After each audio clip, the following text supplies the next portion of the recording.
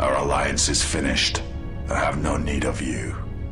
Did you know? It was originally intended that the player could choose an unseen dark path in KOTOR 2, where the Lord of Pain, Darth Sion, would be killed by Darth Nihilus in a confrontation aboard the Ravager. But how, and why didn't we see it? I have never needed you.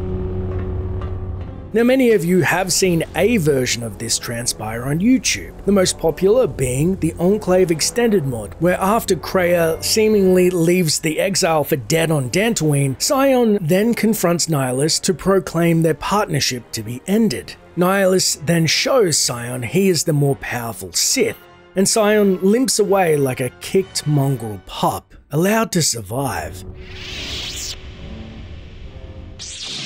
So, what was meant to actually happen? Why didn't Sion die in this version? Well, in the cut content of KOTOR 2, there was a segment in which all party members believed you to be dead, except this was part of a Genoharadan side quest. The Genoharraden, of course, being the fan-favourite dark-side-only League of Assassins questline first seen in the original Knights of the Old Republic. KOTOR 2's Genoharadan questline was ultimately cut, but its story beats were intended as follows.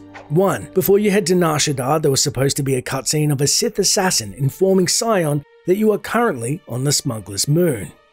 Sion then pledges to go there and kill you, and in doing so, kill the last of the Jedi. Does he live?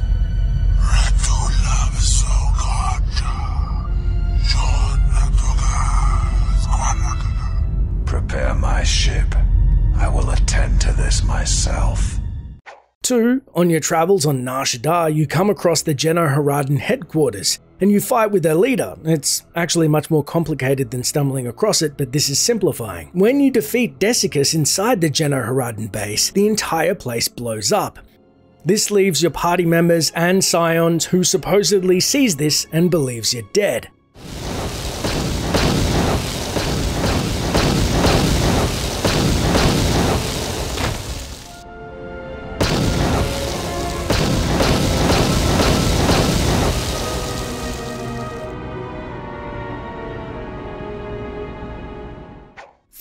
Sion then travels to the Ravager to tell Nihilus that you have been killed on Nar Shaddaa and that their alliance together is finished. Nihilus then proceeds to eviscerate the Lord of Pain. And by eviscerate, I mean he kills Sion outright. And this was actually tied to the Atris's Kreia ending as the Queen of Betrayal, but that was also not restored. So instead the scene has been modified so Sion simply limps away beaten.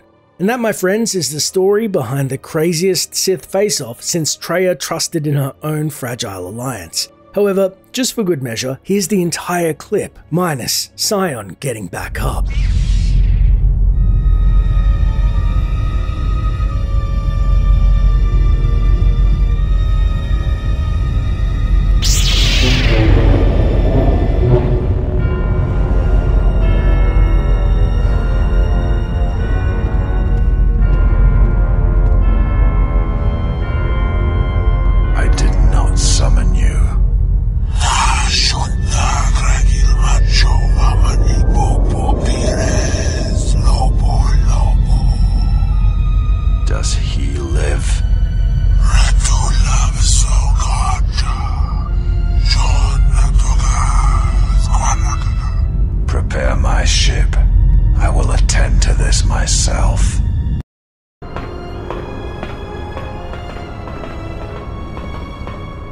The Jedi Order is finished.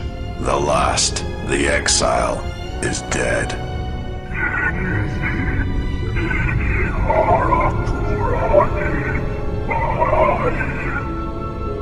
There is more. Darth Kreia yet lives. You did not kill her as you assumed.